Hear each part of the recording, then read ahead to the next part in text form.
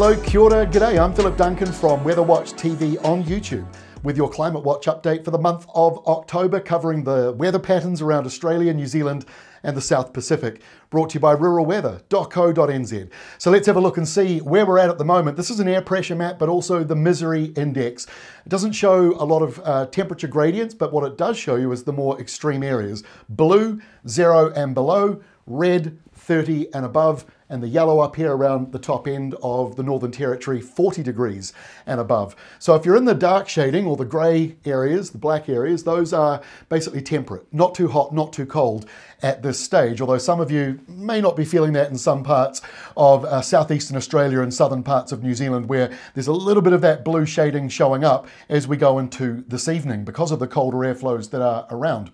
So let's kick off with the marine point of view. Around Australia, sea surface temperatures over August, they were third warmest on record, and coming up to the end of September, warmer than average across much of Australia, particularly the east coast. Some parts of the north and the south, about average for this time of the year.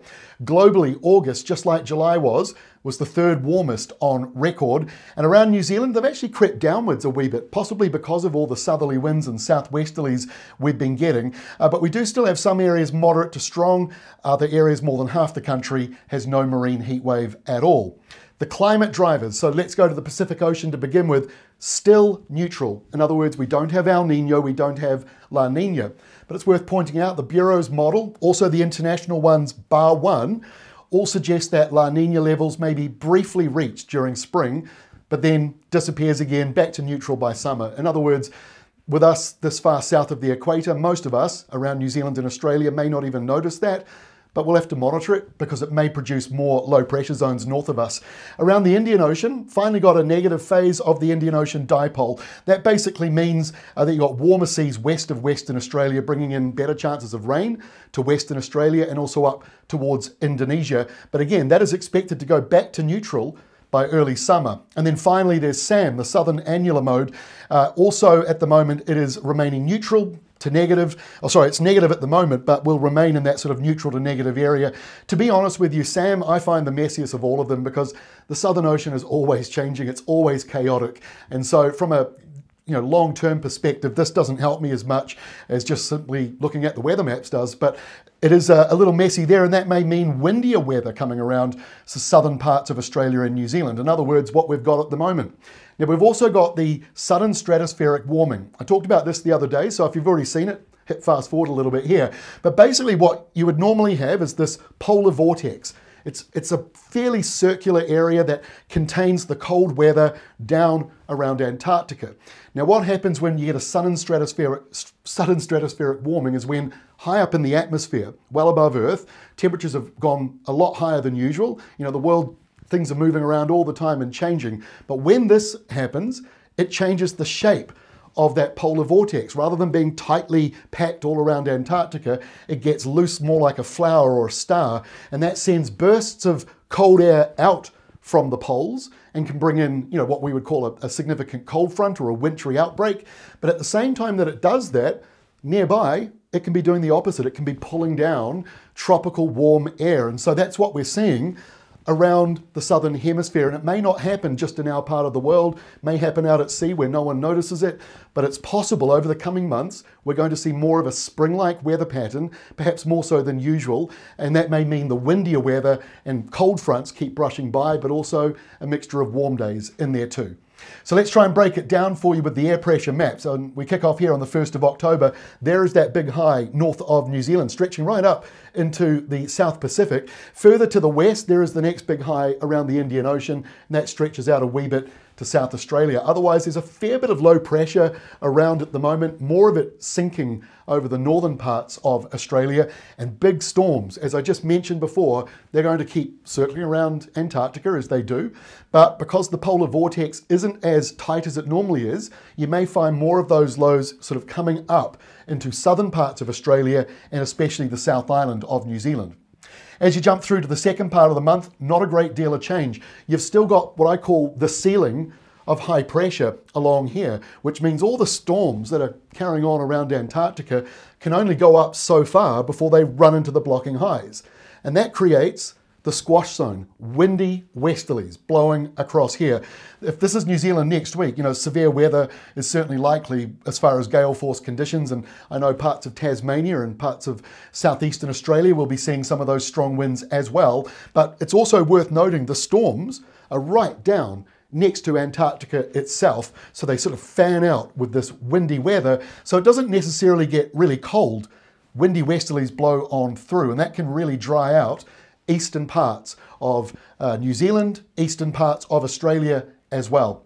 As we go to the middle of the month, perhaps some signs of summer coming, because you start to see these high pressure zones drifting lower down on the screen. This one from the Indian Ocean doing it, this one over southeast Australia, and the next one well east of New Zealand. So you're starting to see them drop down a wee bit more. As we go to summer, they tend to go further southwards, coming over us more often, and that's what gives us our lovely summer weather, hopefully.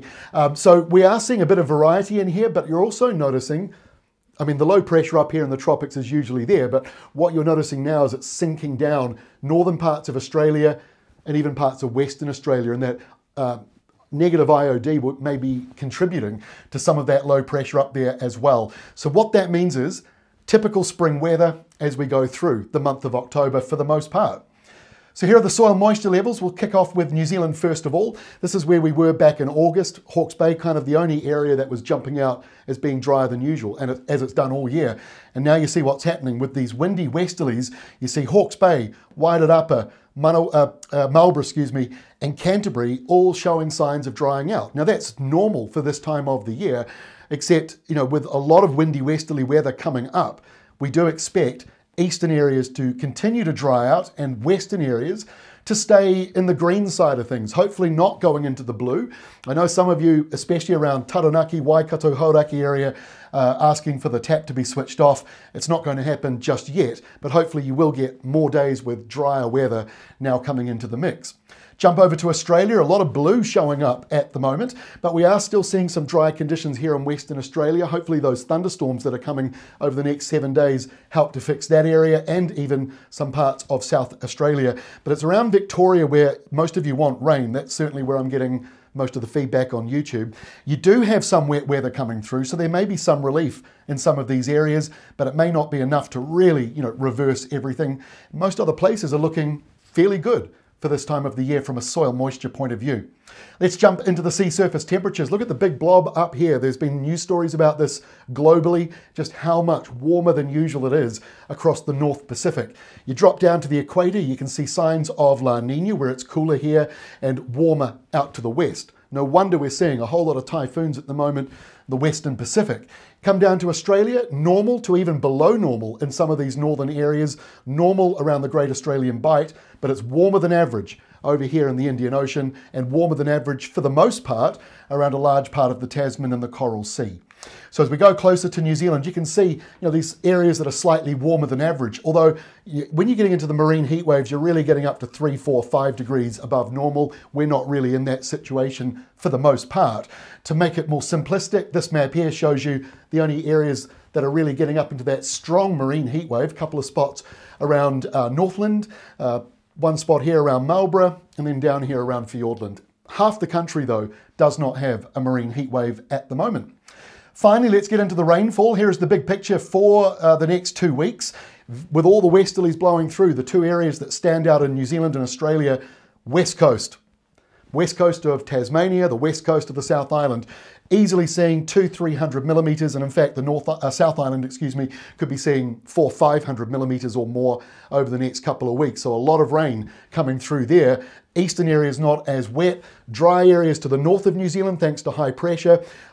These highs that are moving through are also keeping parts of Australia dry, but there is a bit more tropical life up here. So let's just quickly show you two animations, one for New Zealand, one for Australia, showing rainfall for 2 weeks coming up. And look how it's westerly driven, just one westerly front after the other. And so it piles up, especially against the mountains of the west coast, 400-500 millimetres expected there over the next 2 weeks. Up around the North Island, these western areas slightly wetter than average, 100 to 150 millimetres in some spots here in the middle and further to the south. Eastern areas though, not seeing a lot of rain in Hawke's Bay and Gisborne, Tairāwhiti, and not huge amounts around Canterbury and coastal Otago, but you do have some spillover from the west coast. Now we jump to Australia's 2-week animation. You can see the thunderstorms developing in Western Australia, low pressure and showers up here in the north. A couple of them might even come in out of the Coral Sea, but all those westerlies in the south here keeping the west coast of Tasmania very wet. Eastern areas not as much. And look at Victoria, showers and some rain relief in the southern half, but you only have to go to the northern half, it's a different story. And New South Wales, Queensland, really hit and miss, as is South Australia, getting that rain relief to you. So that is all from me for today. Before I go, I'll shove on this 16-day animation. Shove, that's probably not the right word. Play. There we go, the video's going. I'll step off the screen in a moment so you can look at this more clearly. But basically, we are seeing a lot of windy westerlies blowing through, big storms south of us, as you would expect. High pressure kind of coming in a little bit to the south here as we go later into the month. That might bring some more settled weather finally to New Zealand, but really right up here to the 16th of October, that is still an unsettled weather pattern for New Zealand. And even behind that high, low pressure, and the next big strong high way out over the Indian Ocean. So the lack of high pressure makes it vulnerable for low pressure and rainmakers to develop. But look, up in the tropics, still no big sign yet of anything too serious as far as La Nina is concerned. That's all from me for another month. Thanks for joining me. I'll see you again 1 month from now with our next Climate Watch update.